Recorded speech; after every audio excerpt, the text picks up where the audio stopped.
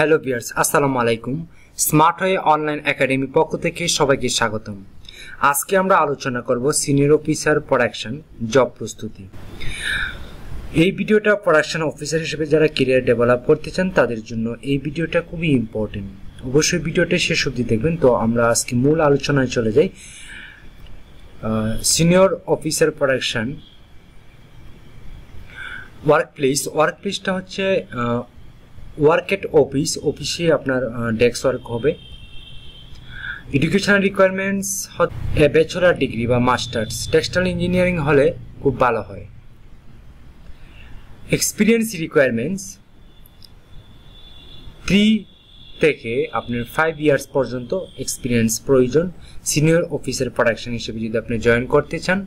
Additional requirements should have strong reporting and presentation skill। আপনাকে অবশ্যই strong reporting এবং presentation skill হওয়া উচিত। Strong analytical and communication skill, আপনাকে স্ট্রং অ্যানালাইটিক্যাল স্কিল এবং কমিউনিকেশন স্কিল একান্তই প্রয়োজন।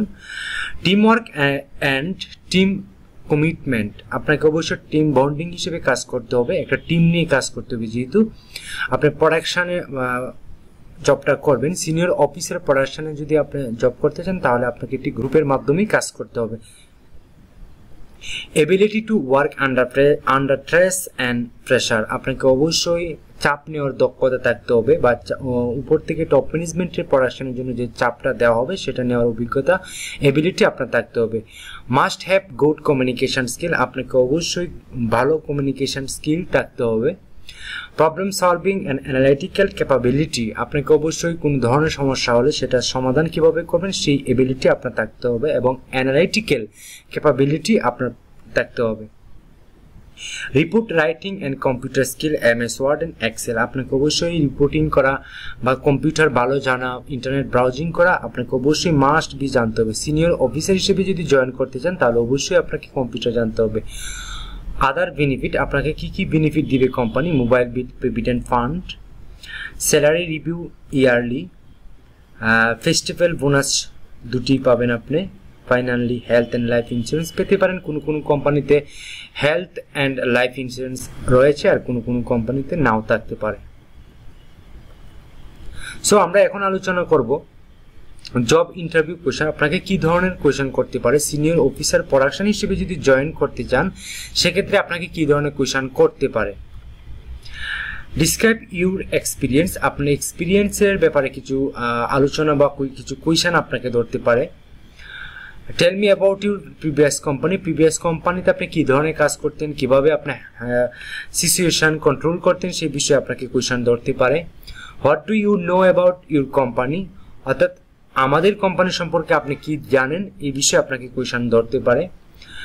What kind of computer skill do you have, আপনার কি কোনো ধরনের কম্পিউটার স্কিল রয়েছে, থাকলে কোনটা স্পেশাল রয়েছে সেটা বর্ণনা দিন। Why should we hire you, আপনাকে কেন আমরা হায়ার করব, এই ধরনের কোয়েশ্চেন করবো। How would you describe the duties of the position, আপনার যে প্রোডাকশন অফিসার বা সিনিয়র অফিসার প্রোডাকশন হিসেবে জয়েন করতে চান তার কি কি প্রধান রেসপন্সিবিলিটি রয়েছে সেটি আমাদেরকে বলুন। হু are the production planners in the apparel industry, আপনাকে অবশ্যই প্রোডাকশন প্ল্যানার হিসেবে আপনাকে কিভাবে আপনি কন্ট্রোল করবেন বা অ্যাপারেল ইন্ডাস্ট্রিতে কি ধরনের কে হতে পারে এই প্রোডাকশন প্ল্যানার্স সেটা আপনি কিভাবে সিলেক্ট করবেন। How to do a production plan in a garments factory, আপনি কিভাবে প্রোডাকশন প্ল্যান তৈরি করবেন বা কিভাবে গার্মেন্টস ফ্যাক্টরিতে কিভাবে প্রোডাকশন প্ল্যান করবেন সেই বিষয়টা আপনাকে কোয়েশ্চেন ধরতে পারে। হাউ টু এক্সিকিউট প্রোডাকশন, কিভাবে প্রোডাকশন এক্সিকিউট করবেন বা কিভাবে টার্গেট ওয়াইজ আপনি অ্যাচিভ করবেন, কিছু সিচুয়েশন বা কিছু পরিস্থিতি আমাদেরকে বলুন। Why need to do production planning in the apparel industry, কেন প্রোডাকশন প্ল্যানিং প্রয়োজন অ্যাপারেল ইন্ডাস্ট্রিতে, কেন প্ল্যানার প্রয়োজন বা প্ল্যানিং কেন প্রয়োজন এই বিষয়ে আপনাকে কোয়েশ্চেন ধরতে পারে। How to implement production planning report, আপনি কিভাবে প্রোডাকশন প্ল্যানিং রিপোর্টটা কিভাবে এক্সিকিউট করবেন, কিভাবে অ্যাচিভ করবেন সেই বিষয় নিয়ে আপনাকে কোয়েশ্চেন ধরতে পারে। এই কোয়েশ্চন থেকে আপনাকে মাস্ট বি কিছু কোয়েশ্চন ধরবে, তাছাড়া আপনাকে কিছু এক্সপিরিয়েন্সের কথা ধরতে পারে। সো এই ছিল সিনিয়র অফিসার প্রোডাকশনে যদি আপনি জব করতে চান বা সাবমিট করতে চান আপনার সিভিটা, সেক্ষেত্রে আপনাকে এই ধরনের কোয়েশ্চন করতে পারে। আপনি নিজেকে প্রস্তুত করুন। এখন আমরা আলোচনা করব senior officer production job responsibility কি তার কি দায়িত্ব রয়েছে। প্রি প্রোডাকশন, আপনাকে must be pre production control করতে হবে, প্রি প্রোডাকশন করতে হবে সপ্তাহে বা উইকলি একদিন আপনাকে করতেই হবে।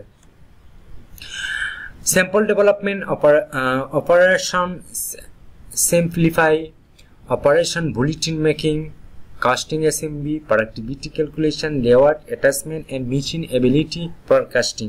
আপনাকে এই বিষয়গুলো বেসিক সম্পর্কে ধারণা রাখতে হবে।